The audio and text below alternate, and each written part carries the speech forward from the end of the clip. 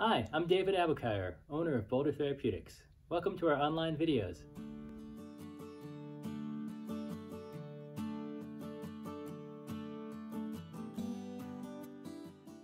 Spinal twist is a great mobility exercise for rotation of the spine.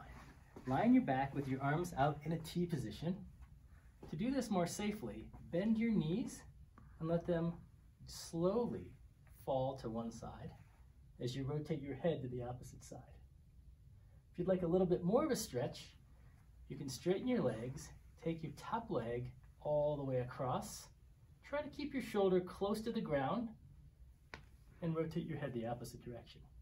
In these positions, I prefer for you to hold them, take nice deep breaths, and relax. As you transition, bend your knee and come up slowly. Before you transition to the other side, set yourself back in neutral. Do this about 4 or 5 times on each side.